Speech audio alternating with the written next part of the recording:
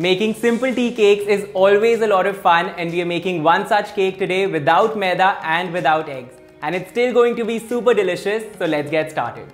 I'm starting with 2 cups of homemade dahi. You could also use store-bought yogurt. And into this I'm adding a teaspoon of baking soda. We'll give this a good mix and let it sit on the counter for a few minutes. You'll see that after that it becomes slightly voluminous, and now into this I'm going to add in some jaggery powder. In case you don't have jaggery, you could substitute it with equal quantity of caster sugar, along with some vegetable oil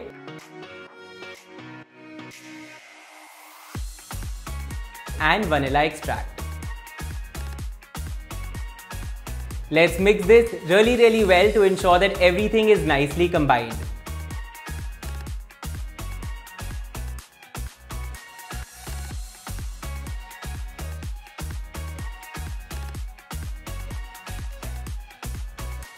This looks good. Into this I'm going to add in some atta, which is whole wheat flour, along with baking powder. At this stage I am going to mix only until I don't see any large flour pockets in my batter, and this would ensure that our cake, despite being made with whole wheat flour, is not going to be dense or too heavy.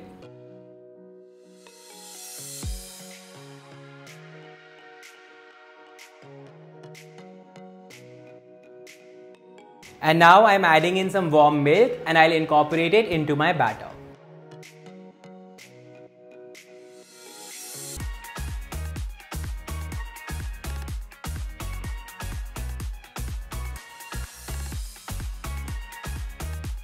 My batter is ready. I'm transferring this into an 8-inch pan that I've greased with vegetable oil and lined with parchment paper.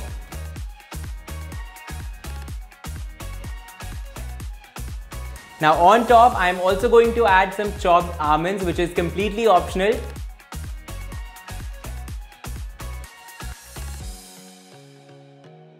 And the cake is now ready for the oven. I'm going to bake it in a preheated oven at 180 degrees Celsius for about 45 to 50 minutes. My cake is out of the oven and I've let it cool completely.